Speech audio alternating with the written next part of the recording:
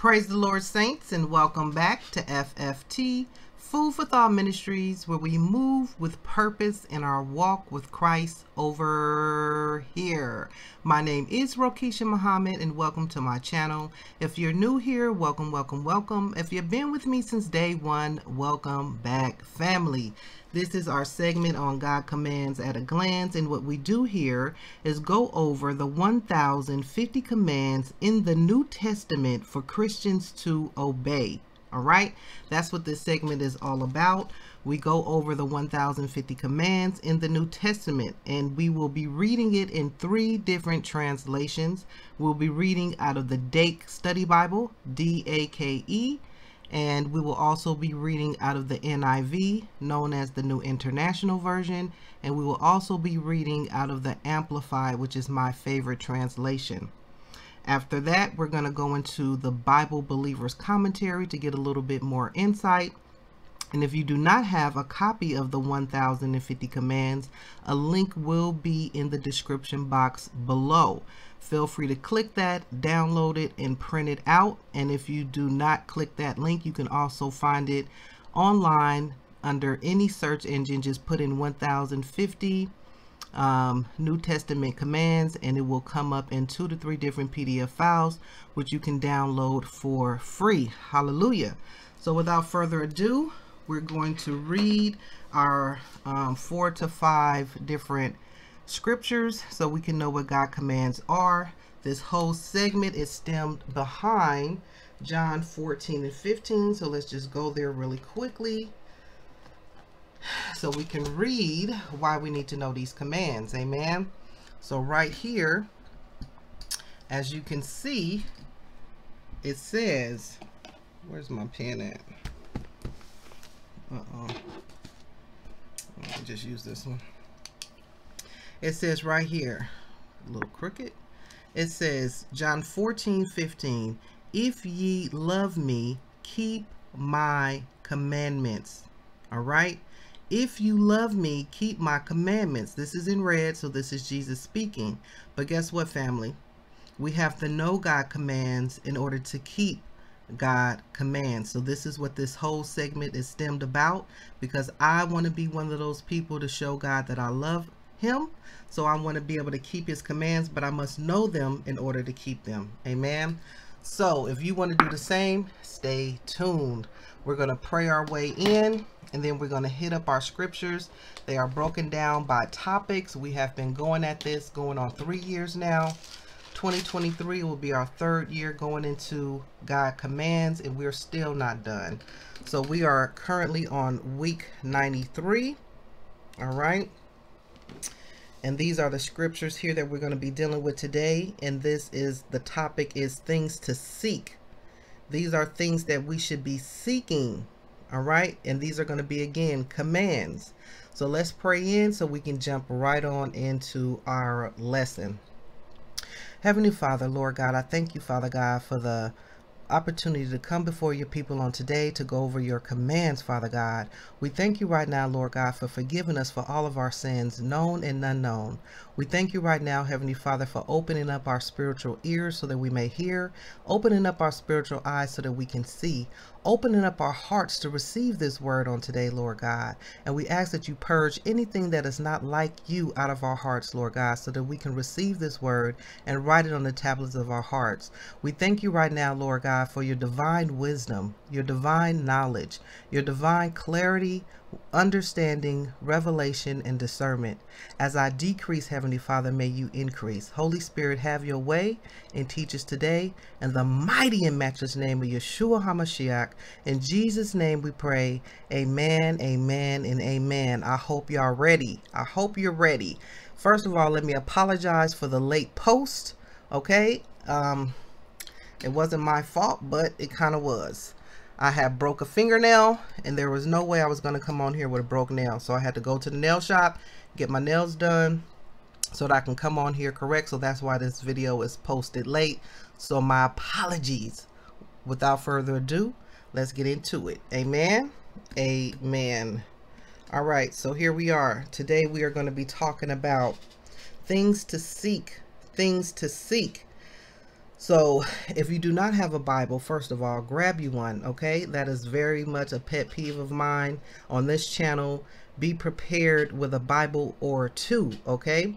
We're going to be reading out of 3 translations over here, and I suggest that you have at least 2 to 3 translations of your own, all right? That's just the way the segment works. I will turn to each one of these scriptures, and what you should do is pause the video once we go to the first scripture, read it, okay? Read it 1, 2, 3, even maybe 4 times in each translation that you choose. All right, and then unpause it, and then we'll read it in my 3 translations, because when in all our getting, we want to get understanding, okay? And I do highly recommend that you read before the scripture and after the scripture to keep the scripture in context. However, we do not do that on this segment because this is God's commands at a glance. We're just glancing at them, and that's why we use the commentary so that we can keep the scripture in context, all right? So I highly recommend you read before the scripture, after the scripture, more likely read the whole chapter. Hallelujah. And by all means, if you feel led to dig deeper, do that. If you come across words that you don't understand, pause the video, look them up, take your little notes. This is your own personal study. You don't have to rush. If I did 5, you want to do 10, keep going. Okay? There's no right or wrong way to study the word of God. Just get it in your system, right? Feed your soul. That's what it's all about. All right. So without further ado, we're going to get into it. I'm excited about it. I'm excited about it. So we are first going to be going to Matthew 6 and 33. Then we're going to head over to Luke 12 and 31. We're going to hit up Matthew 7 and 7, 1 Corinthians 14 and 12, and then we're going to go to Colossians 3 and 1, and we're going to be done. All right, family. So let's get into it. Let's get into it. I'm excited. Again, I apologize for the late post, but it's better late than never. Amen. So let's head on over to Matthew 6 and 33. All right. So this would be your time to pause the video and go to it in your Bible and read it over and get what the Holy Spirit is giving to you. And then come on back and let's read it in my 3 translations. Let's head on over to Matthew 6 and 33. All right, we're going to read it out of the KJV. So let's go to Matthew 6 and 33. Matthew 6 and 33. Give me a second, family. You know I do this in real time. Where is it? Matthew 6 and 33. Let me find it. Okay, John, Mark. So it got to be up here somewhere. Acts. These things are kind of rubbed off. Okay, here's Matthew. So let's go to 6 and 33, family. All right, here we go. Whew. All right. Okay, here we are. We are in the book of Matthew right up here. I'll see that. Here's chapter 6, and we're going to go to 33. 33. I hope you guys are having a great and beautiful Tuesday so far. And yes, I post these every Tuesday, family. So again, I apologize for the late post, but here we go. All right, Matthew 33. Let's read. Jesus speaking, is all in red, and it says, "But seek ye first the kingdom of God, comma, and his what? Righteousness, and all these things shall be added unto you." Glory be to God. Come on, come on, love this. But seek ye first, this is a command, the kingdom of God and his righteousness, and all these things shall be added unto you. What things are we talking about here? The things that you're chasing in the world, right? The things that we chase after the world: marriage, houses, kids, family, jobs, money. All those things will be added to you, family. You don't have to chase those things if you do this one command. Seek first the kingdom. It's right here. Protocol, principle, command. But ye first. But seek ye first, my bad, the kingdom. What is that? God's way of doing things. The spiritual realm. Seek first the kingdom of God, which is the spiritual realm. Okay? And his righteousness. What is righteousness? The things the way God wants it done. The way God wants it done. Righteousness is doing it God's way. And then what? If you seek the kingdom first, seek the things spiritually and seek them righteous, doing it his way, and what? By default, all these things that you're seeking after shall be added unto you. So let's go ahead and read that in the NIV. I'm getting excited already because that's a principle. That's a principle. So let's go ahead and read it in the NIV. And I highly recommend that you highlight and underline. As you can see, my Bible here is boxed off, is highlighted, and the word command is written, because I know when I open my Bible, these are commands that I should be knowing and abiding by, right? Applying to my life. So let's go. Matthew 6:33, family. Matthew 6:33.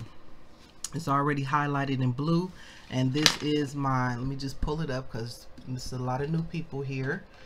The Bible that I'm using for the NIV is my Charles Stanley Life Principle Bible, one of my top 5. Okay, it is in the NIV. So here we go. Let me bring you back down. Matthew 6:33. All right, and this is just what I do.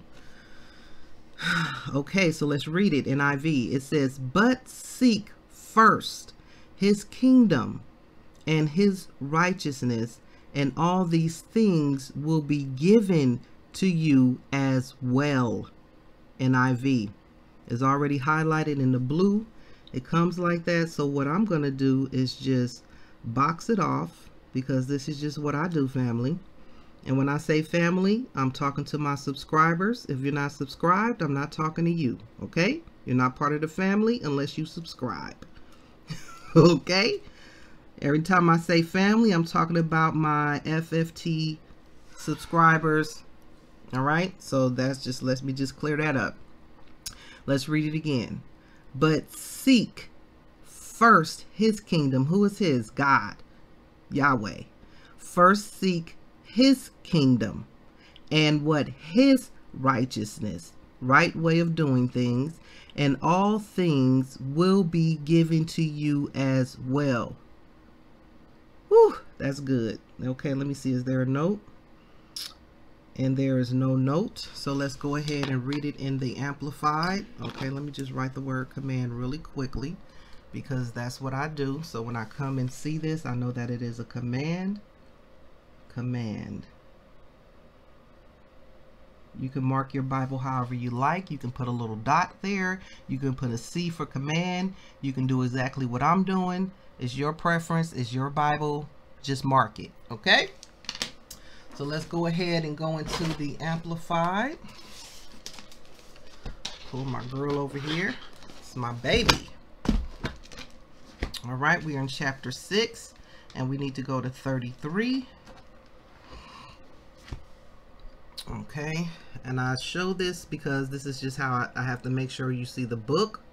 I mean the chapter, and then the verse right here is 33. This is where we're going right here. So let's read it. And this is in the Amplified.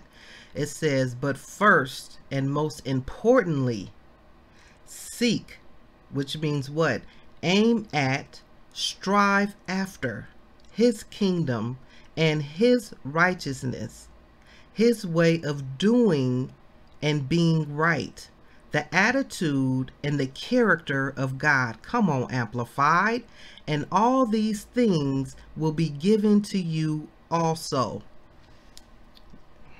I love the Amplified. This is the only translation at this time in my life that really speaks to me.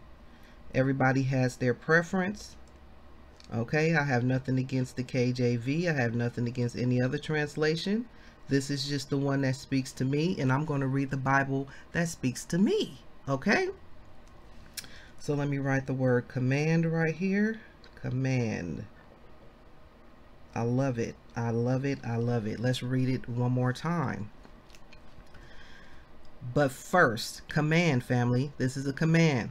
But first, okay, that's the key word here. This is what we should be doing first.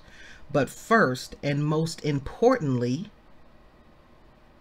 seek, which means what? Aim at, strive after. What? Seeking, right? His, I like how they capitalized his kingdom and capitalized his righteousness. His way of doing and being right. Who? Yahweh, God. The attitude and character of God. And all these things will be given to you also. That is a beautiful promise. And this is a command, family. This is what we should be doing first. This is what we should be doing first. Is there a note? Nope, there's no note. So let's go ahead and read the commentary for this. And if you do not have you some commentary, it would behoove of you to invest in some, okay? Invest in you some commentary. The commentary that we're going to use today and throughout this whole series is the Believer's Bible Commentary. It is a 1-volume. So basically the whole Bible is in this one big old thick book. It's all broken down. It's basically man's interpretation of the scripture. Do not get this and replace your Bible. No, these are man's words. This is not scripture, but it just helps enlighten you on the understanding of what we're reading. Okay, so that's what commentary is. All right, so here we go. We're going to go to Matthew 6:33. Here we are in the book of Matthew chapter 6. And here is 33 right here. So let's go ahead and read. And it says, "The Lord therefore makes a covenant with his followers. He says, in effect, quote, if you will put God's interests first in your life, I will guarantee your future needs. Woo! If you seek first the kingdom of God and his righteousness, then I will see that you never lack the necessities of life." Woo! Come on, commentary. This is beautiful. Come on. I don't know. I get excited. I get a little passionate. Don't mind me. I just love the word of God. And we're going to read this again. We're going to read it again slowly. I'm going to stop at every single comma. Okay? Because I'm just want this to just get in my soul. Okay? Get in my spirit. Again, it says, the Lord, comma, therefore, comma, makes a covenant with his followers. Amen. He says, in effect, quote, if you will put God's interests first in your life, do what? Put God's interests first in your life, I will guarantee your future needs. Come on. If you seek first the kingdom of God and his righteousness, then I will see that you never lack the necessities of life. That's so fair. That's fair. That's not just a command. That's a promise. Come on. That's a promise. But are we doing that? If all your needs are not being met or you're lacking in some area, that's a telltale sign that you are what? Not putting God's interests first. Let that sink in. Let that sink in. If you are lacking in any area of your life, you might want to think about, am I putting God's interest first, or am I putting my interest first? Or am I putting my job first? Or am I putting my children first? Am I putting my husband or my wife first? And then God second, third, fourth, or fifth. Okay? That's how I'm looking at that. Am I lacking anywhere in my area? Finances? What's going on? Okay, I'm not putting God first. God is third on the list. No, God needs to be first. His interest, his way of doing things. That's the only way the promises go be manifested in your life, is to put it first. And then all those things will be added, family. Beautiful, beautiful, beautiful. All right. Got it? Good. Okay, let's move on. Let's move on. Ooh, this is going to be a good one. I can already tell. I can already tell, family. So let's get on over here to our next scripture, which is what? Let's see what it is. Okay. Woo, I'm already fired up. If y'all don't know what fired up means, that means excited. On fire for the Lord. Okay, that's what fired up means. I'm excited. So let's mark that off. So let's go on over to Luke 12 and 31. Luke 12 and 31. Pause the video. Go turn to it in your Bible. Read it 2 or 3 times. And then unpause and read along with me. All right. So head on over to Luke 12 and 31. Let's go. All right. So here we are, Luke. Let's go to chapter 12.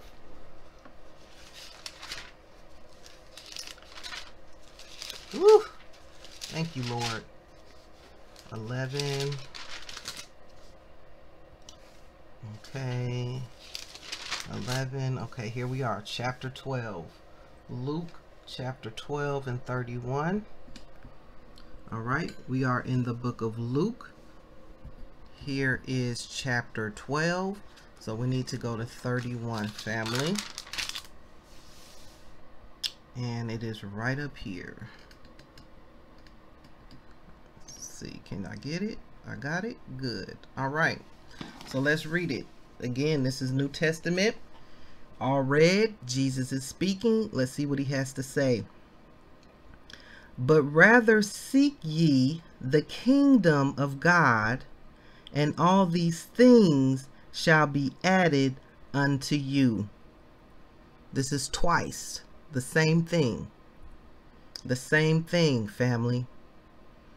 But rather seek ye the kingdom of God, and all these things shall be added unto you. All right.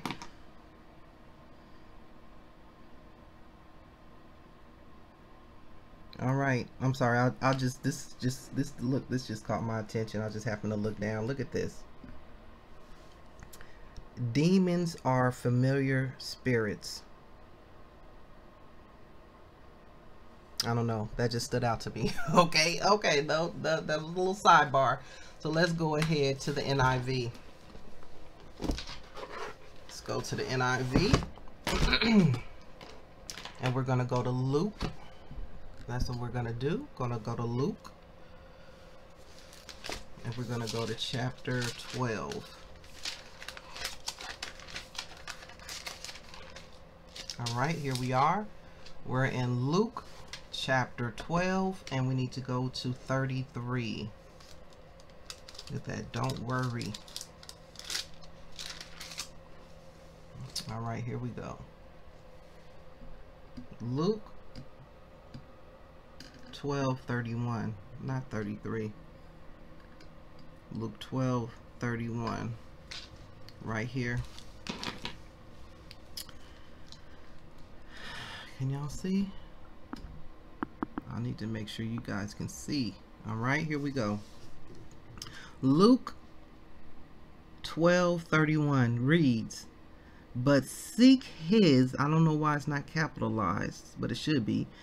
It says, but seek his kingdom, and these things will be given to you as well.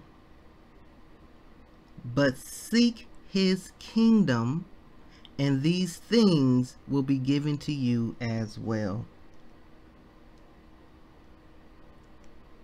I'm just going to box this off really quick. I love this. I love this. I love this. Okay, now I can highlight. This is just what I do. You feel free to mark your Bible any way you feel. All right. Bam. And I'm going to write the word command right here. Command. Because that's what it is. Boom. There it is, family. Is there a note? Let's see. 1231, and there is no note. So let's go to the Amplified. Let's go to my girl. Okay.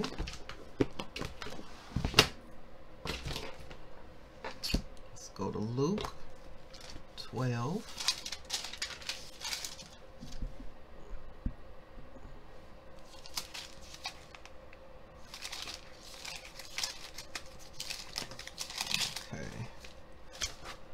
Go Luke 12 and 31. Whew. All right, here we go.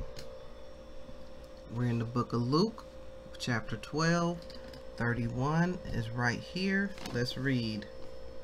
It says, "But strive for and actively seek his kingdom." I like how they capitalize that. I try to pay attention to every single word. But strive for and actively seek his kingdom, and these things will be given to you as well. So I'm gonna go ahead and box this off.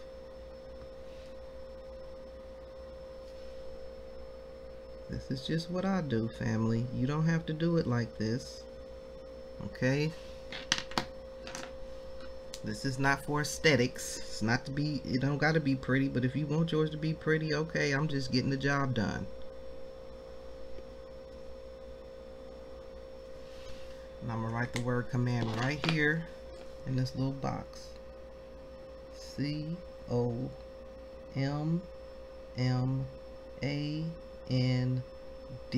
command. Because that's what it is. And there's no note, so let's go to our commentary.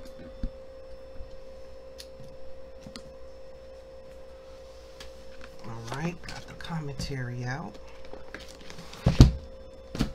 and we need to go to Luke. Here it is, Luke. Luke what? 12.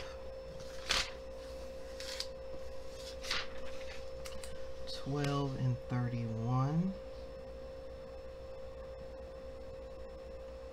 Okay, so it's 29. So we're in the book of Luke 12, and then come on down here. 29 and 31 is all mixed in together. So let's go ahead and read it. All right, let's read. It says, "Actually, our daily needs are small. It is wonderful how simply we can live. Why then give food and clothing such a prominent place in our lives? And why have an anxious mind, worrying about the future? This is the way unsaved people live." Woo! Wait a minute. Let me just put a pin in it right there. This ain't even our scripture, but it spoke to me right there. That spoke to me. It says, "And why have an anxious mind?" Okay? Worrying about the future. God is in control. Why are we worrying about the future? Well, you should be worried, technically, if you're not doing it his way, because that's going to lead to death and destruction. So, if you're doing it God's way, there's no need to be anxious and there's no need to worry, because it's already written according to his plan for your life, right?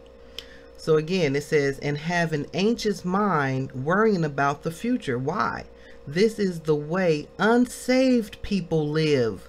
How do unsaved people live? They're anxious and they're worried because they're not on the true path. They're not living out the path that God has planned for them. So they should be worried and anxious. That makes sense. That makes sense. That's how unsaved people live. and worry and anxiousness, because they're not doing it God's way. They're doing it their way. So they should be anxious and worried. My God, come on. Let's keep going. It says, this is the way unsaved people live. The nations of the world who do not know God as their Father concentrate on food, clothing, and pleasure. These things form the very center and circumference of their existence. Wow. But God never intended that His children should spend their time in the mad rush for creature comforts. I'm just chewing on this real quick. Let me just go back. Let's go back. These things from the very center and circumference of their existence. Okay. So these things that it's talking about is what? Our food, our clothing, and our pleasure. The Bible said if we just seek the kingdom, all those things, which is what? Our food, clothing, pleasure, anything, the desires of our heart, whatever those things are, will be added to us if we seek first the kingdom, right? So it says these things from the very center and circumference of their existence. That's all the people that is unsaved think about. Their whole world is consumed by it.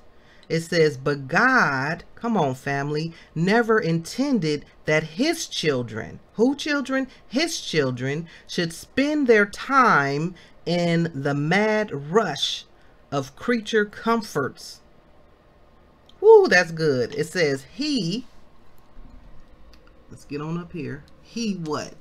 It says He has a work to be done on earth, and He has promised to care for those who give themselves wholeheartedly to Him. Let's put a pin in it.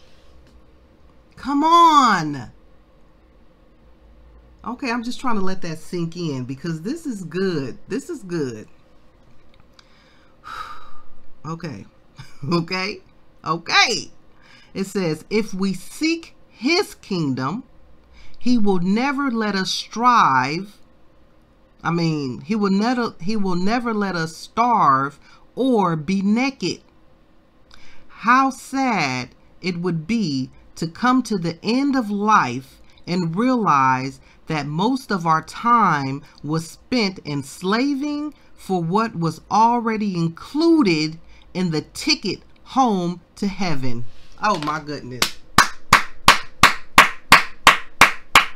Let me go. We're going to read that again for the people in the back. And let me just say this, because I got a comment asking what does "in the people in the back" mean. Let me just clarify. The people in the back is me, okay? For the slowies, for the people who lack understanding, for people who need to hear it 2, 3, 4 times before it clicks in their mind and gets in their heart. That's for the people in the back. That's who I'm talking to. More so to me, okay? I'm a slowie. I have to read things 3 and 4 times to get an understanding, because God said, in all you're getting understanding. So I am what? A person in the back, okay? So we're going to read it again for the people in the back that need to hear this another time so that it clicks, so that they get understanding, all right? So let's go ahead and read that again. I'm going to start all the way back down here, because I just got to, because I need to get the whole thing, right? It says, but God never intended that His children should spend their time in the mad rush for creatures' comfort. Whew. It says what He, who is He? God basically has a work to be done on earth, and we all have an assignment. I hope you know what yours is, okay? And it says, and He has promised, who? God, to care for those who give themselves wholeheartedly to Him. Who is Him? God. God has made a promise to care for us, family. God has made a promise to care for those who give themselves wholeheartedly. Key word here. Not some of your heart, not part of your heart, but your whole heart. Right? To him. Whew. It says, if we seek his kingdom, okay, meaning spiritual things, seek his kingdom, he will never let us starve or be naked. How sad it would be to come to the end of life. You're on your deathbed, okay? And you finally realize that most of our time was spent enslaving for what was already included in the ticket home to heaven. Listen, that's deep. Because we are so caught up in the way of this world, doing it the world's way, which is Satan's way. He says, separate yourself from the world. Don't be conformed to the world, but do things my way, right? I need you guys to look on the things above, because these things on this earth is temporal. But what I'm showing you is spiritual. It's going to last forever. So focus up here, family. Focus on the spiritual things. Focus on the kingdom, right? Because everything in this world is going to pass away. Come on, let's get this. So he said, you spent your whole life chasing after your career, chasing after your education, a husband, a wife, all these material things. But all you had to do was just seek the kingdom, and God was going to give you all that by default. And then you finally come at the end of your life, you realize that most of your whole life was spent, slaving after those things of this world. For what was already included in the ticket home to heaven. That's deep. That's deep. That's deep. Ooh, that's deep. Okay, let's let that meditate in. Let's let that marinate. That was good. That's so good. You know, commentary is always so helpful. So let's get back to this. We spent a little time there, but we needed to. At least I needed to. In all our getting, we want to get understanding. Seek first the kingdom. Command, family. Command. All right, let's go down here and mark it off where we at. So we just came from Luke 12 and 31. Done. So let's run on over to Matthew 7 and 7. Okay, family? Let's go to Matthew 7 and 7. And again, these are things to seek. This is our topic. Things to seek. Again, commands. God in prayer is something that we should seek. So let's go to Matthew 7 and 7 and read about it. Let's go read about it. Matthew 7 and 7. This page. Uh-oh. Come on, baby. Oof. All right. Okay, what is this? Matthew what? 5? Matthew 6. Matthew 7 right here. And verse 7 right here. So we're in the book of Matthew, okay? Chapter 7, verse 7, right here. Let's read. It says, ask, and it shall be given to you. Seek, and ye shall find. Knock, and it shall be open unto you. Woo! I was about to box it off. Okay, I'm excited. And I always say this. Y'all always, you have not because you ask not. Does God know your heart? Yes. But he said ask. In other words, petition him, right? In prayer for things that you desire. And make sure that it lines up with what he said you can have. It's that simple. We make it difficult. It's not that difficult. He says right here, ask, and it shall be given to you. Guess what? Seek and you shall find. Knock and it shall be open unto you. Are you knocking? Are you seeking? And are you asking? Probably not. That's why you don't got it. Or if you are, you're doing it with ill will. Your motives are corrupt. So you're not going to get it because it's not lining up with God's word. Simple. Simple, family. Simple. So let's go ahead and read that in the NIV. Ooh, come on. This should already be marked off in our Bible. It should already be marked off because I remember reading this already. So let's go to Matthew. Here we go. Matthew 7:7. That's where we going. Okay, here's Matthew 7. And it is. I knew it because we already been over this. We already been over this. If y'all been following, y'all already know we went over this command. And my is titled Ask, Seek, and Knock. It's already commanded up, but we're going to read it again anyway. Ask, and it will be given to you. Seek, and you will find. Knock, and the door will be open to you. Command, family. Already commanded up, already highlighted, already boxed off. And here is a note. We're going to read it again. Let's read it right here. Let's read. Let's read.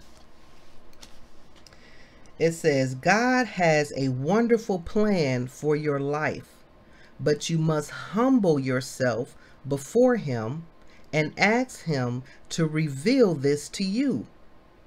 When you knock on the door of his heart through prayer and thanksgiving, he opens himself up to you. The greatest blessing we can receive are not material in nature. Come on. They are the blessings of his infinite love and care for us. He delights in showering us with good things. He does what? He delights in it, family. He doesn't want to keep anything from us. Right? He doesn't want to keep anything from us. He delights in giving us what we desire. Okay? It says, but we must what? Present our request to him. It's a command. It's not going to fall out the sky because he knows your heart. He said the command is to ask, seek, and knock. Ask, seek, and knock. Put that in the comments below. That's our comment of the day. Ask, seek, and knock. Ask, seek, and knock. And I'm going to read this one more time for the people in the back. Let's go. Let's read it slowly. Let's listen to what this is saying. God has a wonderful plan for your life and for my life. He has a plan already. Okay. It says, but you must humble yourself. There's a nugget. We must what? Humble ourselves before him. Who is him? God, Jesus. So we must be humble before him and ask him to reveal this to us, right? We must be humble and we must ask him to reveal this to us. When you knock on the door of his heart, whose heart? God's heart, through prayer, which I said is a petition. When you ask God for something, that's called petition. A prayer of petition, meaning you're asking. And thanksgiving, don't forget that part. You need to be thankful, grateful for what you already have and what he's already done. Come on. Right? So we need to be humble. We need to ask through prayer. And we need to be thankful. And then what? He opens himself up to you. It sounds like a protocol to me. There's a protocol here. You got to ask. You got to be humble. And you got to have thanksgiving. Those three components must be all wrapped in one to get this thing to work. You can't just be asking and not thankful. You can't just be thankful and don't ask. You can't not be humble either. They're all three components is what activates this. Let's be clear. You got to have all three components. You have to have your humbleness. All right. You need to ask, mean open your mouth. Okay. And then you need to be thankful. All right. Then it says, then what? He opens himself up to you. The greatest blessing we can receive are not material in nature. It's not the houses, the cars, the money, the bank accounts, the business. That's not the biggest thing. That's not the greatest blessing. They are blessings of his infinite love. That's the true gift. That's the true blessing, right? Is his love for us and his care for us. Woo! Hallelujah. It says he delights in showering us with good things, but we must present our requests to him. We must what? Present, mean ask, petition, put before him our requests to him. My God. Command, ask, knock, and seek. That's good. I just need to chew on that for a minute. Okay? I just needed to chew on that for a minute. So let's go ahead and read it in our Amplified. Fire! Shut up in my bones. Woo! Come on, family. I love y'all so much. Let's go to Matthew. Let's go to Matthew 7:7. Let's read it in my girl. It should already be highlighted. Okay, here we go. We in the book of Matthew. Here's chapter 7. And then verse 7 is right here. It's highlighted, but it ain't commanded. What was I moving too fast? Let's read it. Ask and keep on asking, and it will, not might, it will be given to you. This is the word of God. He's not a liar. So you must not be asking, or you asking with wrong motives. Okay? Ask. This is what I'm reading. And keep on asking, and it will be given to you.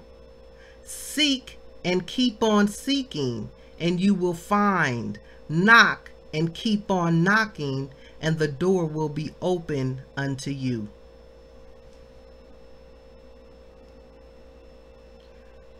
Prayer and the golden rule. Listen, listen, listen. Command. How about that?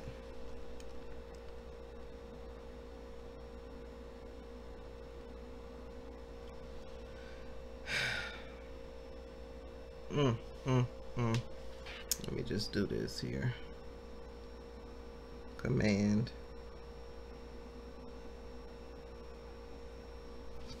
Boom. There it is. Is there a note here? Nope, there's no note. Nope. That's good. That's good. Let's read it one more time. Just because faith comes by hearing, and hearing by the word of God. Ask and keep on asking, and it will be given to you. Seek and what? Keep on seeking, and you will find.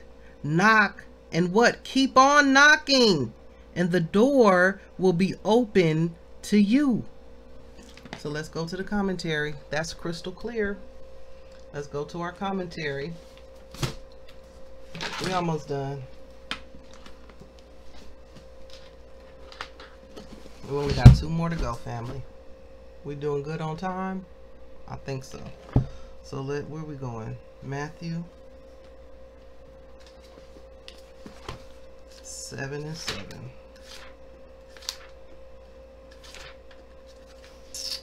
Here we go. Woo, I love the word of God. I love it. I love it. Okay. 7 and 7. So this is 7 and 8. Keep on seeking and knocking. Woo. This is like a refresher for the ones that's been with me for a while. This is a refresher for us. We know this as a command, right? Let's read it. It says, if we think that we can live out the teachings of the Sermon on the Mount by our own strength, we have failed to realize the supernatural character of the life to which the Savior calls us. The wisdom or power for such a life must be given to us from above. Put a pin in it. Let's read that again. I'm just going to read it again because I need to read it again. For me. Who? The person in the back. Okay, let's read it again. If we think that we can live out this teaching of the Sermon on the Mount by our own strength, we have failed to realize the what? Supernatural character of the life to which the Savior calls us. Because the key word here is supernatural, family. Supernatural. Okay? We can't do this in our own strength. My Lord, my God. Thank you, Father. It says the wisdom or power, let's say that again, the wisdom or power for such a life must be given. The wisdom or the power for such a life must be given to us from where? Above. Woo! So here we have an invitation to ask and keep on asking, to seek and to keep on seeking, to knock and keep on knocking. Wisdom and power for the Christian life will be given to all who earnestly and persistently pray for it. I'm just going to be quiet right there. Listen to this. Read this. Let's read it again. This is so good to me.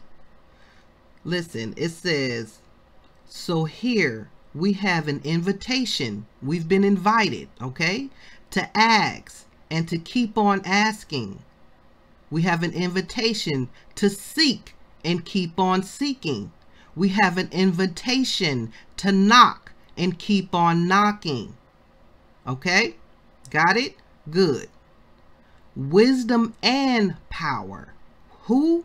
Wisdom and power for the Christian life will be given to all who earnestly and persistently pray for it.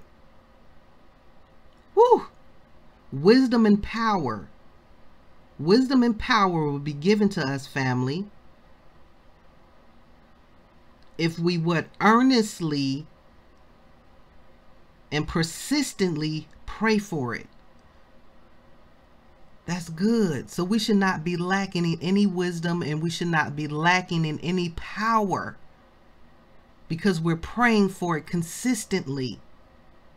Every prayer that I open up in, I ask God. He said, ask and it shall be given. Seek and we shall find. Knock and the door shall be open. So every prayer, I'm coming to him, petitioning him, asking him for his wisdom, for his knowledge, for his clarity, for his understanding, for his revelation, and for his discernment. Every prayer I ask. I ask because it's a command. It's commanded. Okay, I just want to make sure y'all getting it. It says, taken out of context, verse 7 and 8 might seem like a blank check for believers. For example, we can get anything we ask for. No, you can't. If it's not lining up with the word, it's not coming to you. So let's not get that twisted, but let's keep going. But this is simply not true. Boom, whoop, there it is. The verses must be understood in their immediate context and in light of the whole Bible's teaching on prayer. Therefore, what seems like unqualified promises here are actually restricted by other passages. Yes, so true. For example, from Psalm 66:18, we learn that the person praying must have no unconfessed sin in his life. That's number one. You can't be in sin trying to ask God for something, because he already not going to hear you. If you read your Bible, he's telling you, if you have any ought against anyone, go handle that before you come ask me for anything. Get that unforgiveness, bitterness, hatred, envy, jealousy out of your heart, and then come talk to me, because I'm not hearing you. Period, family. Period. Period. We must not have any confessed sin in our life. The Christian must pray in faith. And what is faith? We know faith is what? Standing on or believing in God's word. Right? That's what faith is in a nutshell. Believing what the Bible is saying. And you got to bring God faith. You got to have faith. Bring God what? Faith, which is what? His word. So God wants you to bring him his word. What did he say? Not what did you say. Bring God back his word, which is his faith, the substance of things hoped for, right? Come on. It says the Christian must pray in faith, what? Bringing God back his word, and in conformity with the will of God, because God's word is his will. Prayer must be offered persistently and sincerely. And if you was following in the purpose of prayer, you learned this in that series, in that whole, what was it, 8 or 12 week Bible study we did, understanding the purpose and power of prayer. If you followed along in that, you already know this. Those were some key components on why prayers are not being answered. And if you haven't studied that chapter, go get the book and go get on that lesson. It's going to change your life. I promise you. I promise you. I promise you. You're going to learn something that the church ain't teaching you. Okay? Let me just say that right there. Prayer must be offered persistently. God didn't say if you pray. He said when you pray. It's a commandment to pray. That's your main line of communication to the Father that you have been reconciled to. That's a key component in this walk. You talk to God, God talks back to you. Through what? Prayer. Woo! Prayer must be offered persistently. You don't give up on it. You keep praying. Keep, he said, what was it saying? Keep asking, keep seeking, keep knocking. Keep asking, keep seeking, keep knocking. Be persistent with it. Chase after it. Seek after it. And it must be sincere. Not just something to do. Not something to say because it sounds good. Coming from your heart. My Lord, my God. Okay. That's good. That's good. That's good, family. I'm enjoying this. That was a hand praise. All right, let's keep going. Let's keep going. I missed y'all. Woo! I missed y'all. I missed y'all. I missed y'all. Okay, here we go. Come on, family. Let's get it. Let's get it. Let's get it. I love the word of God. Come on. Let's see where we're going next. Let's see where we're going next. Where we at? Where we at? Okay, so we just came from Matthew 7:7. This pen better work. Okay, so let's move on over to 1 Corinthians 14:12. Pause the video, go there, read it first for yourself, any study notes you may have, and then unpause it and let's read it in my 3. Okay, so let's head on over to 1 Corinthians 14:12 so we can see what to edify the church, things to seek. Let's go. 1 Corinthians 14:12. All right, let's see. Can I see? Barely. 2 Corinthians, 1 Corinthians right here. 1 Corinthians 14. Let's get it.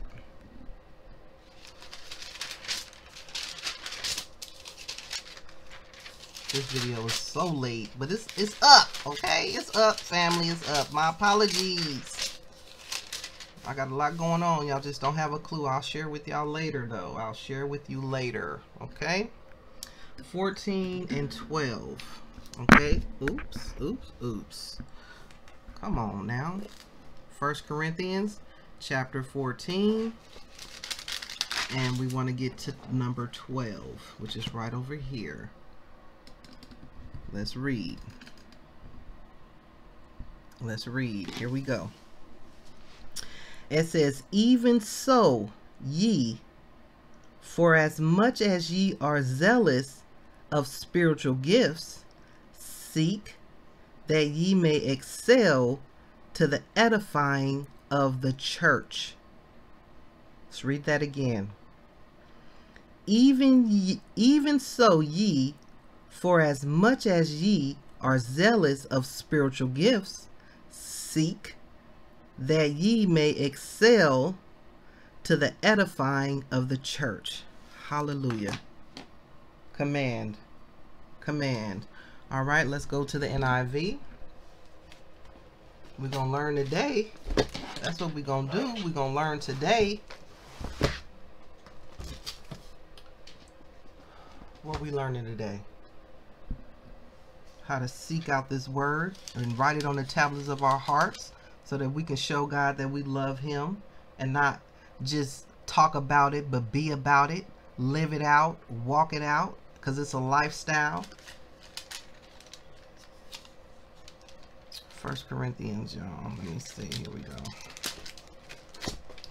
1 Corinthians 14. Let's go.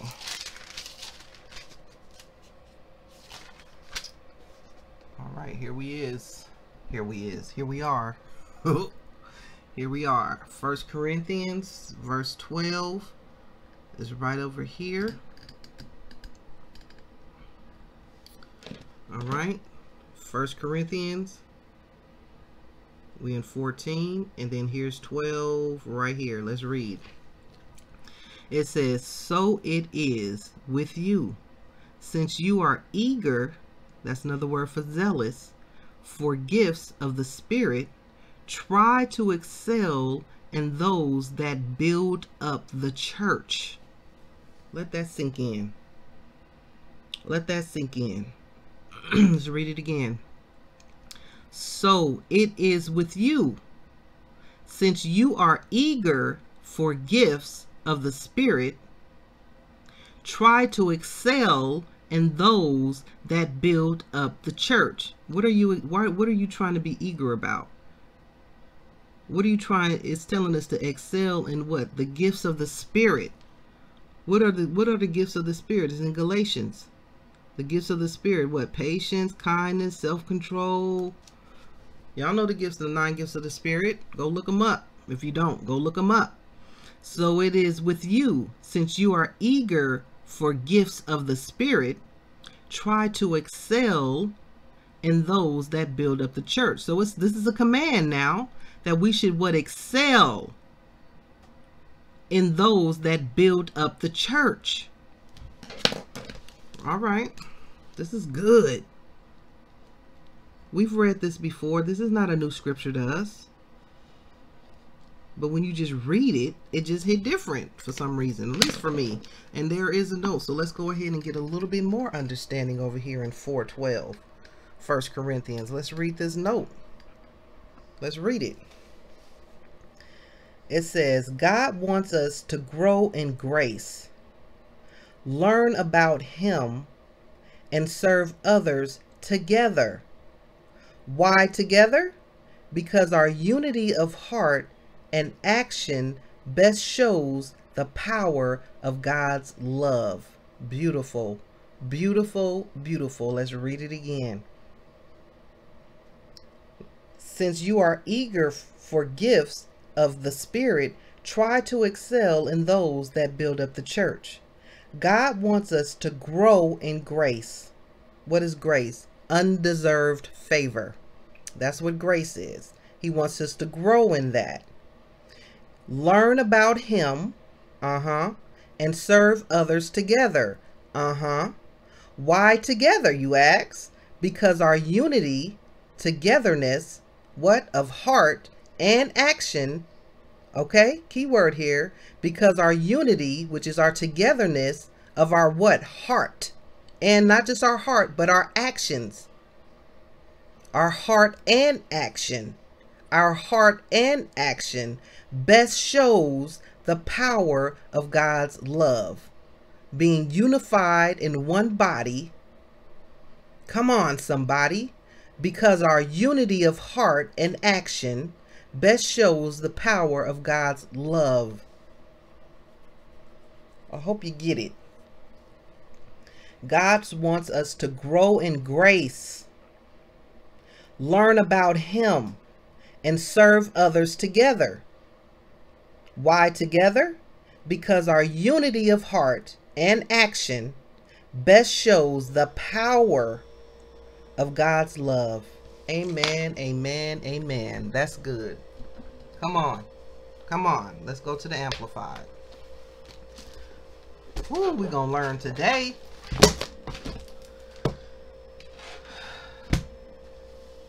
First Corinthians. Let me find it in these tabs, y'all, because oof, I can't see.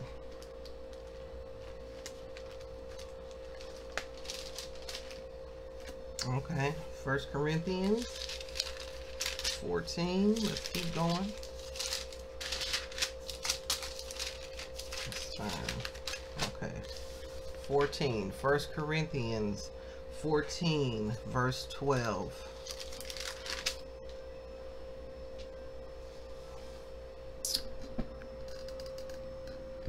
All right, 1 Corinthians, verse 14, verse 12 is right here. So let's read it.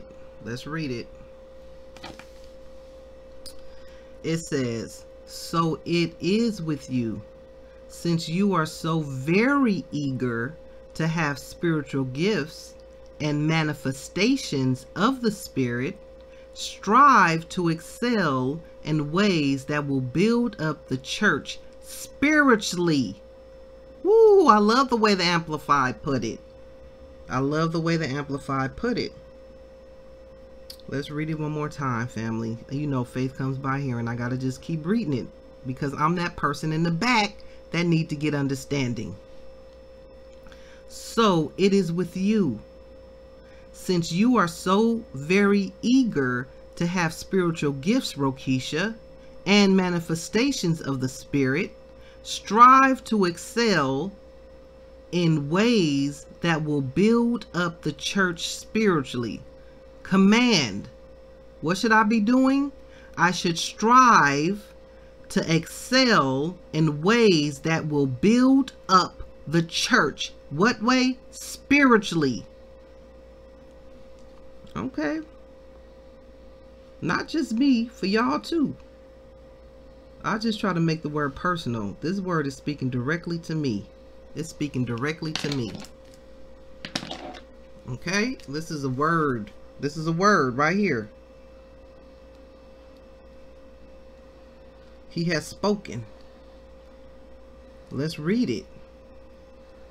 Let's understand it. And let's apply it. Put it into practice. This is a command.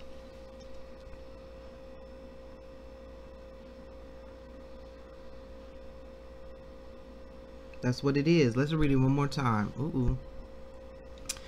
"So it is with you, since you are so very eager to have spiritual gifts and manifestations of the Spirit."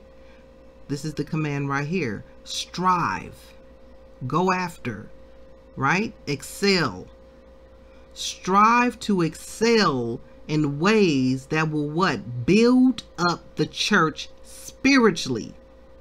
Hallelujah. Command, family. Command. My God, my God, my God. I love it. I love it. All right, let's go to our commentary.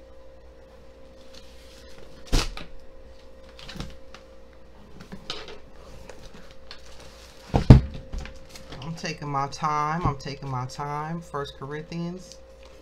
Right here. Boom. There it is. 14. Let's go. 14. and 12. Let's see, 10, 12 right here. All right, so we are in 1 Corinthians 14 and verse 12 is right here. Let's read it.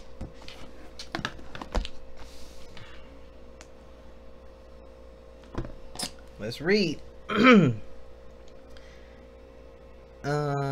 Yeah, okay, it says, in view of this, the Corinthians should mingle their zeal for spiritual gifts with the desire to edify the church. Make the edification of the church your aim in this desire to excel. Moffat translates it, notice that Paul never discourages them in their zeal for spiritual gifts, but he seeks to guide and instruct them so that in the use of these gifts, they will reach the highest goal. Beautiful. Beautiful. Let's read it again.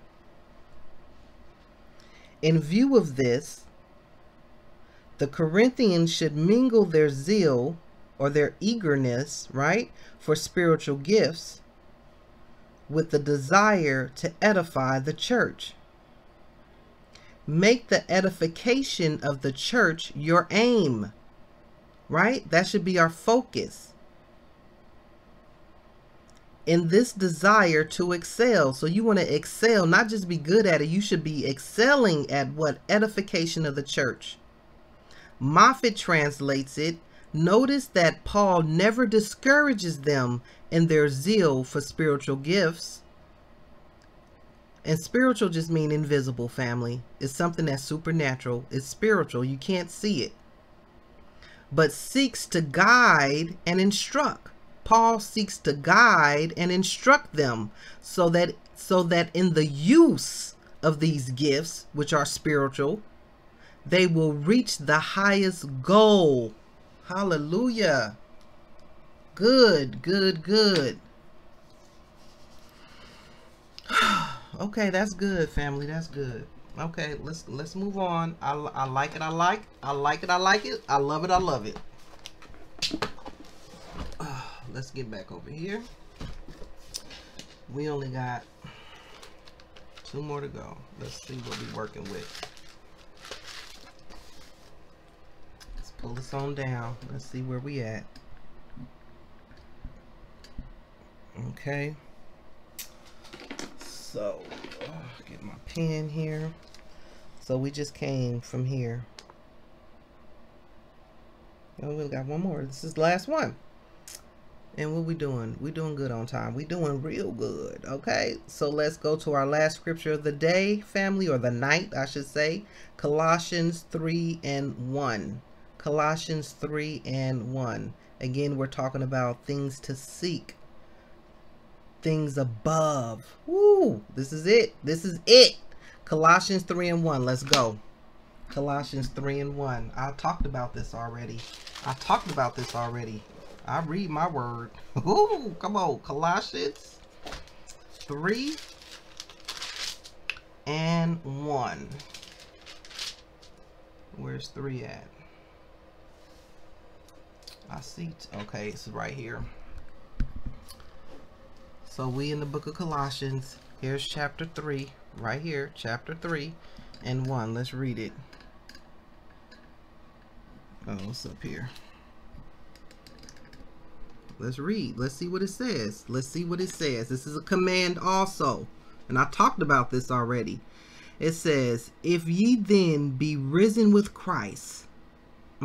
Where? At the right hand of the Father. Right? That's where we have been risen.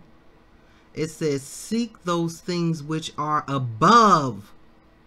I said that, remember? Which Christ sitteth on the right hand of God. Crystal clear. Not seeking the things of this world below. Houses, cars, all that material thing. No. He didn't say seek those things. He said first seek the kingdom, which is what? Above. Which is what? Spiritual. And all these things that you chasing of the world will be added to you. We got it backwards. Let's read it again. It's clear. If ye then be risen with Christ, do what? Command. Seek those things which are above. What are those things above? Your inheritance, going to heaven, seeking your spiritual inheritance, seeking your eternal life. That's what it's talking about. That should be the only thing on your mind. Okay? Making sure that you are secure and got your position in place. Doing what God told you to do to secure your spot. Doing things righteously. Learning who God is and his ways. And living out the life that he wants you to live according to the foundations of the earth that he already planned it. That's what we should be seeking. My Lord, my God. Hallelujah. Hallelujah. Hallelujah.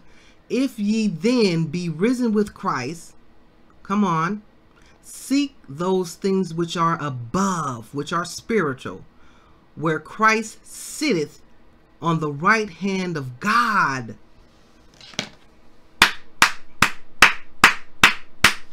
And I say this a lot too. This right here,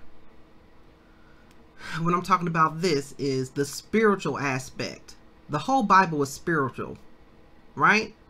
But until you understand that and start reading it as a spiritual type of understanding, having a spiritual understanding, you're reading the Bible so carnally, it won't make sense. It's going to be like Charlie Brown, well, want, because we're looking at it from a carnal sense. We're not looking at it in a spiritual sense.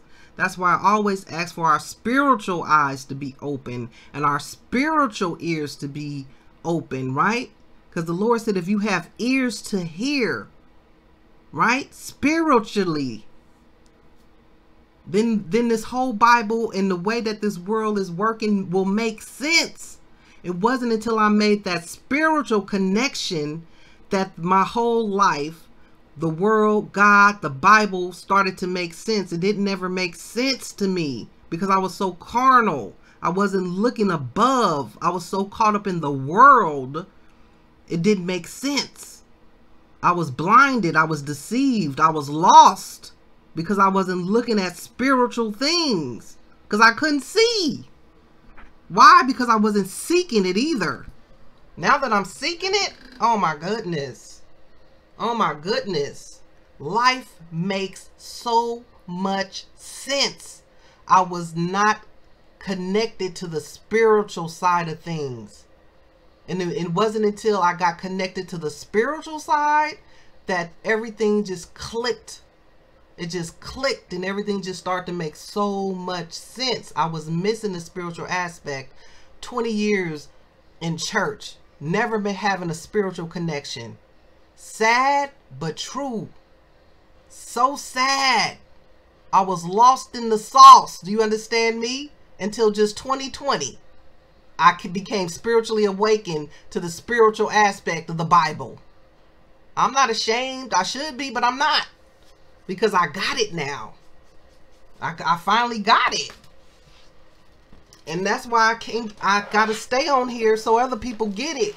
Because I've been in church 20 plus years and never had a spiritual connection. Didn't even know God. I knew of God, but I didn't know him. I never had a personal relationship with him. No, I didn't. But I do now. And it's the best thing you could ever want or ask for. Period. Woo. Let's keep going. Where are we going? Colossians. That I'm telling you, I was lacking spiritual knowledge, y'all. I didn't have none. I had no spiritual connection at all. Everything was Scooby-Doo. Didn't understand nothing. Charlie Brown, well, want. Read the word, didn't make sense. Nothing was clicking. Frustrated. Didn't want to read. Hated reading. Now I can't get enough because I was seeking. I started seeking after God with my whole heart, and He said, "I'll meet you right where you are. You seek after me, Abide in me, I will abide in you. Come nigh to me, I'll come nigh to you. So when I start really seeking God with my whole heart, asking him for understanding, everything just, he opened up my eyes. He opened up my eyes. And now I see why you can't help but tell the good news. Once you learn something and have an understanding of something, you want everybody to know. You want everybody to tap in. You want everybody to get engaged to the power of God and have him and see his work manifested in your life. Whew, it's the best thing ever. I know people say that. I know that sounds cliche, but it's the truth. You become whole. You become one with the Creator, right? You become alive. That's what happens. You got connected to the life source, and you just come alive because this is the living word. This is the living word.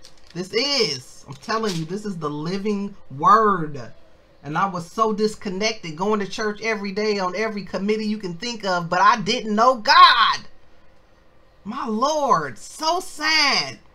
And I know I'm not the only. There's some people out there that have been in church 50 years and still don't know the Lord. You can't tell me that they do.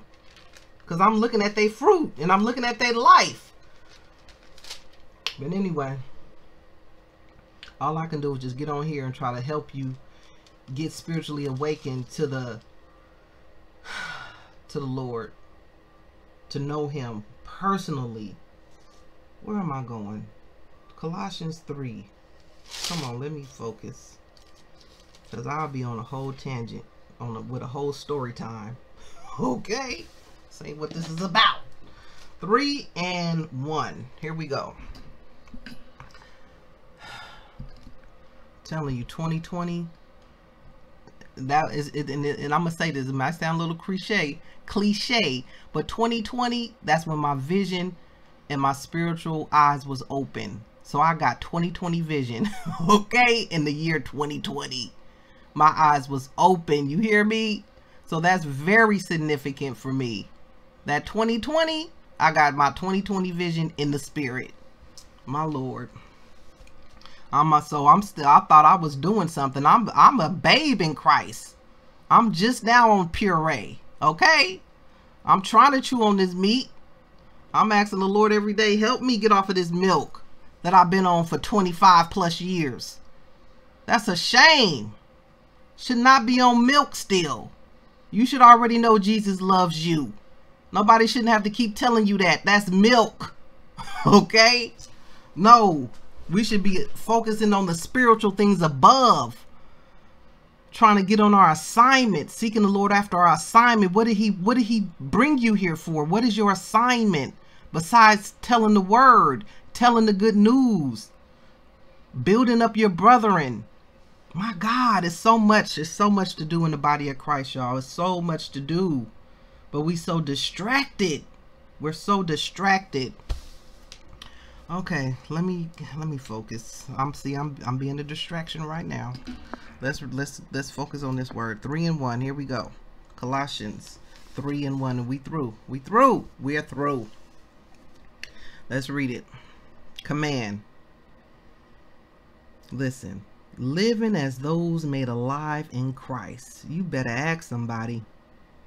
It says, since, comma, then, comma, you have been raised with Christ. As soon as you made that commitment, as soon as you believe that he died on the cross for your sin and he rose on the 3rd day, and you believe that, you was risen with him at the right hand of God. That's power. You have been given authority. I'm just saying, I didn't get it. It didn't click. I felt weak. I felt just like I didn't deserve none of it, which we don't. None of us deserve it. That's where the grace come in. Undeserved favor. This power is a gift that was given to us. Let me stop. Come on, let's go. Read the word, RoceeshaMuhammad. Since then, you have been raised with Christ. Set your hearts on things above, where Christ is seated at the right hand of God. But if don't nobody ever tell you this, you can read it all day long, but if it don't get explained so you can learn how to apply it, it's all for nothing. It's all for nothing. And this is where I feel like the churches has failed us. I'm sorry. They don't do their job. And not saying that I'm doing it either, but I'm just saying I know I'm doing better than they doing because this wasn't taught to me. My authority in God, my authority in Christ. It wasn't. I'm just keeping it real. Let's read this again. Since then you have been raised with Christ. Set your hearts on things above, where Christ is. We should do what? Set our hearts on the things above, which is what? Spiritual. Where Christ is seated at the right hand of God. There we sit also, family. There we sit also, with authority and power, as long as you are under him. Let me see. Is there a note? There ain't no note. That's good. Command, family. This is a command. And all you're getting, get an understanding. Because I didn't have one for a long time. I didn't have an understanding of that for a long time. All right, let's go. Colossians. Let's read this so I can get y'all up off of here. Okay. Colossians 3:1. Look at this. Look at this command. Look at that. Ain't that just beautiful? Look at that. That is beautiful. Look at the command. I love it. I love to see my Bible commanded up. It's just a joy to know, like, whoo. Okay, 3:1. Let's read. This is the Amplified. This is my girl. And there is a note for this one, so we're going to read and see what she got to say. Let's read. Look how big this is. Therefore, if, already standing out, conjunction. If, meaning if you don't do it, the opposite is also true. So let's read it. Therefore, if you have been raised, because that don't mean you have to be, because if you're not, this don't apply to you. Let's be clear. If, okay? Therefore, if you have been raised with Christ to a new life, sharing in his resurrection from the dead, keep seeking the things that are above, where Christ is seated at the right hand of God. So if you haven't received Christ, then this don't apply to you, because it's an if here, because you don't have to. It's crystal clear. You got to make sure you read that. If. Therefore, if you have been raised. So if you haven't, then you can't do none of this. You ain't gonna even have the power, right? Therefore, if you have been raised with Christ, what does that mean? To a new life, sharing in his resurrection from the dead. Okay? Keep seeking. That means something that's going to be ongoing. You're going to be doing this continually, right? Keep seeking the things that are above, which are what? Spiritual, family. Spiritual things we're seeking. Command is commanded of us, where Christ is seated at the right hand of God. My God, my Lord. Put on the new self. Let that sink in. Let's read this note right here. Give you a little bit more breakdown. That's why I love study Bibles. Let's read it. Woo! This is so good to me. Set your mind on the things above. What are they talking about? Let's find out. The false teachers were instructing the Colossians to concentrate on temporal observance.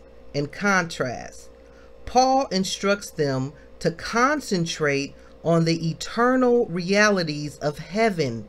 Didn't I say that? That's where your focus should be 24/7. Not on the cruises, not on where you're about to vacation, where you going to spend eternity. That's where you should be focusing all day, every day, making sure your spot is secure. Okay? You can plan all these vacations, but you ain't planning where you going to spend eternity. You ain't even thinking about it. What's wrong with you? Okay, let's keep reading. Let me just start over. I'm sorry. Help me, Lord. That's where we get caught up at. The false teachers was instructing the Colossians to concentrate on temporal observances. What's that? Jobs, houses, marriage, careers, all that stuff that's going to pass away. That's what the false teachers will have you focusing on, chasing money. Okay? That's what they're going to have you focusing on. In contrast, okay, the opposite. This is what Paul says you should be focused on. Paul instructs them to concentrate on the eternal realities of heaven. The Greek verb facet emphasizes an ongoing decision. Christians must continually discipline themselves to focus on eternal realities instead of temporal realities on this earth. I said that because I finally get that. I never got that, family. I never got it until 2020, I'm telling you. And when I switched, when my mind shifted from getting not focused on the things of this world and start focusing on where I'm going to spend eternity, everything started to make sense. Then I realized, oh, this is how you focus on seeking God first. Being with him eternally in the next life. When I transition from this world, I should be focusing on pleasing him. Everything in this world was made for him and by him, so I should be there to assist and please him. That's my job. He made me to please him, not for me to be here and do what I want to do. No. Let's read this again and then we out of here. We're gonna go to the commentary and I'm gonna let you go. I just want this to, I hope this is helping somebody. I hope this is helping somebody because I was 25 years blind. Okay? Woo, here we go. Let's read it again. The false teachers were instructing the Colossians to concentrate on the temporal observances. In contrast, Paul instructs them to concentrate on the eternal realities of heaven.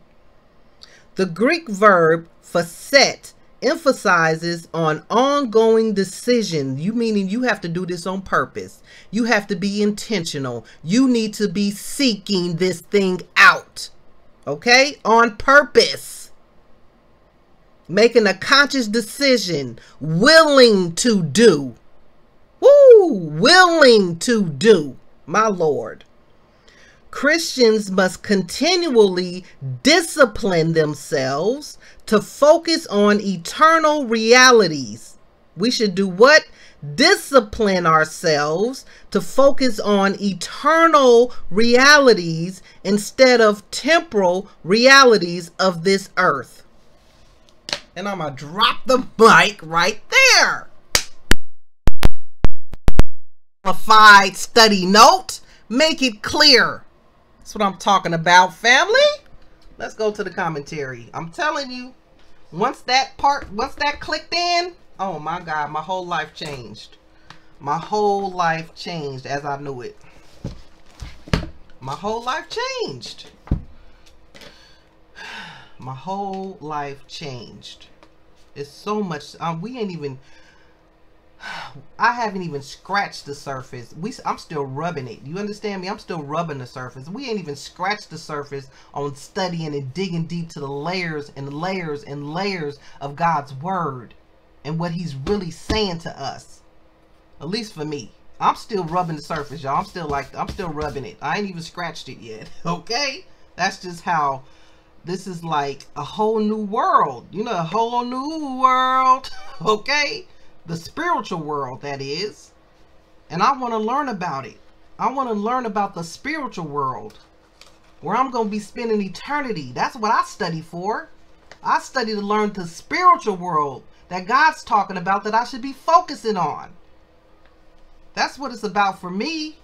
I want to know about the spiritual world that he said I should be focusing on, period. It's a command. So why am I not learning about that? Why are they not teaching us about that in the church? My Lord, my God. That's why I be so infatuated with spiritual things. Anything dealing with spirits, demons, angels, that's spiritual. I want to know about it. I want to know about it because that's what the Lord said focus on. Focus on those things. Anyway, I'm obsessed. I'm obsessed. I'm obsessed with it. I'm obsessed. I am. All right.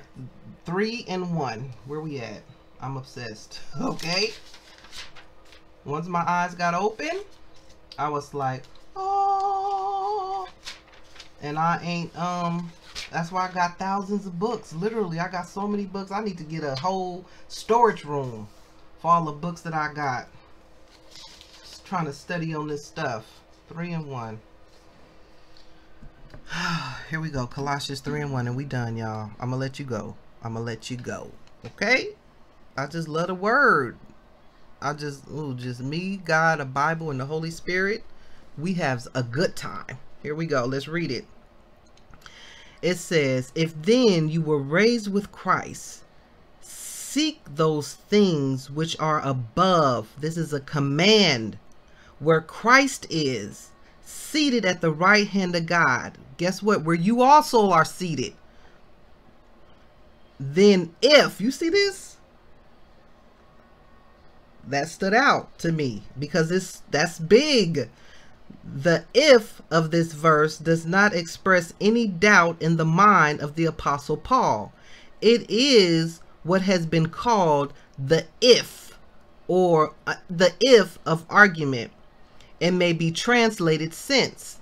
Since then you were raised together with Christ, as mentioned in chapter 2, the believer is seen as having died with Christ, having been buried with him, and having risen with him from among the dead. Listen to this. This is so good to me. The spiritual meaning of all this is that we have said goodbye to the former way of life.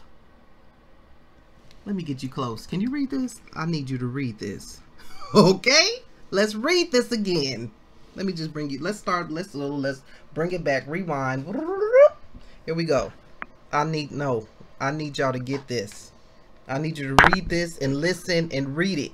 If you gotta pause it, let's just read. As mentioned in chapter 2, the believer is seen as having died with Christ. That's why you have to be reborn in the new man. Okay?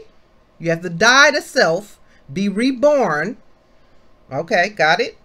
Having been buried with him and having risen with him from among the dead. Because we were spiritually dead in that old body when we was walking with Satan. That's why you have to be reborn. Get out of that life of walking with Satan. Be renewed and walking with Christ. That's why you have to kill your old man, because that's Satan's kid. Your old man is walking with Satan. It's an enemy with God. It's an enemy of God. That's why you have to be reborn into your new man that is being brought to life in Christ.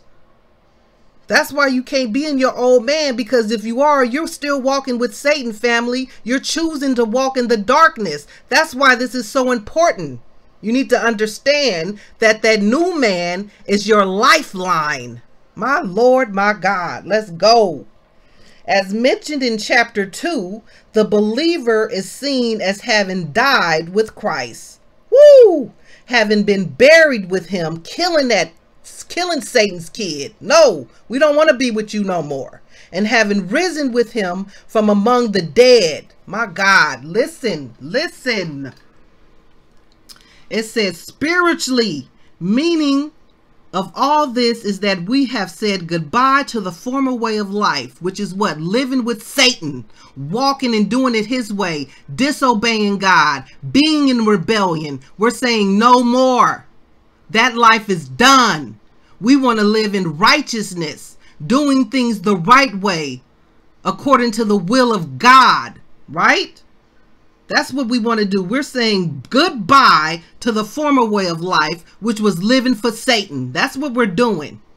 Then it says, and have an eternal, and then have entered upon a completed new type of life, which is what? In Christ, coming into the light, walking out of the darkness. That is the life of the risen Lord, Jesus Christ.